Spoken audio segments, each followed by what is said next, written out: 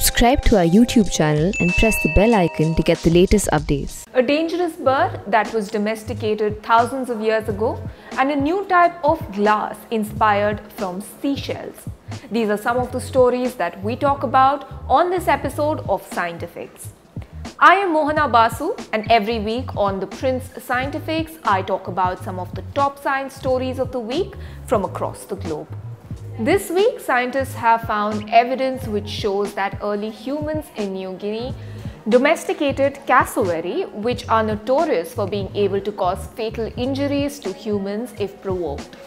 Cassowaries today are often labeled the world's most dangerous bird. Although they mainly feed on fruits, if provoked, they are capable of disemboweling a human being.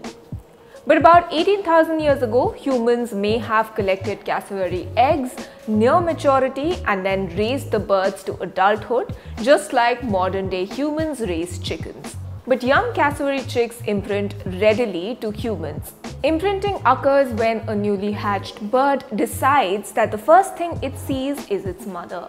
If in that first glance it happens to catch sight of a human, the bird will follow the human anywhere. For the study, researchers looked at ancient eggshell remains and used a new method to determine how old a chick embryo was when an egg was harvested. In other news from the field of paleontology, scientists have discovered bones that belong to two new species of dinosaurs closely related to the giant Spinosaurus that hunted prey on both land and in the water. The discovery of the bones were led by paleontologists at the University of Southampton. Over several years, the team found two skulls and a large portion of a tail. In all, over 50 bones from the site have been uncovered from the rocks that form the part of the Wessex Formation laid down over 125 million years ago during what is now known as the Early Cretaceous period. The first specimen has been named Ceratosachops inferodios, which translates as horned crocodile-faced hell heron. With a series of low horns and bumps ornamenting the brow region, the name also refers to the predator's likely hunting style. The second was named Riparoveneta millenare. This translates as Milner's riverbank hunter in honor of a British paleontologist, Angela Milner, who recently passed away. Meanwhile, scientists have found that warming ocean as a result of the ongoing climate crisis has caused a drop in the brightness of the Earth.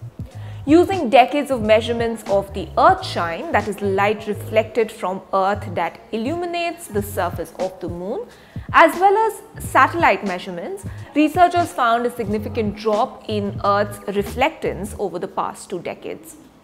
The Earth is now reflecting about half a watt less light per square meter than it was 20 years ago. That's the equivalent of 0.5% decrease in the Earth's reflectance or albedo.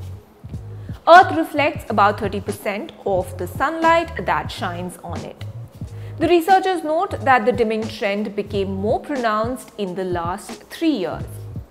The changes in the Earth's reflectiveness can also be an indicator of how much more solar energy is being captured by the Earth's climate. Once this significant additional solar energy is in the Earth's atmosphere and oceans, it may further contribute to global warming. Meanwhile, researchers have found that a nitrogen-fixing bacteria can help enhance plant growth on Martian soil, paving the way for farming in future Martian colonies. For the study, the researchers grew clover plants grown in a Mars-like soil in the lab. The soil on Mars lacked some essential plant nutrients, including certain nitrogen-containing molecules that plants require to live. Farming on Mars will require strategies to increase the amount of nitrogen compounds in the soil. On Earth, bacteria in soil help convert or fix atmospheric nitrogen into the molecules that the plants need. The researchers grew clover in lab-made soil that closely matches that of Mars. They added a microbe called Cyanorhizobium meliloti, which is found commonly in clover root nodules on Earth. The researchers found that the clover experienced 75% more root and shoot growth when the bacteria was added to the soil. Meanwhile, scientists from McGill University have developed stronger and tougher glass inspired by the inner layer of mollusk shells. Instead of shattering upon impact, the new material has the resiliency of plastic and could be used to improve cell phone screens in the future.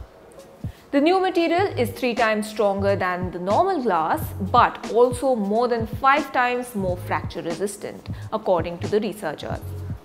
The scientists took the architecture of the mother of pearl and replicated it with layers of glass flakes and acrylic, yielding an exceptionally strong yet opaque material that can be produced easily and inexpensively. They then made the composite optically transparent.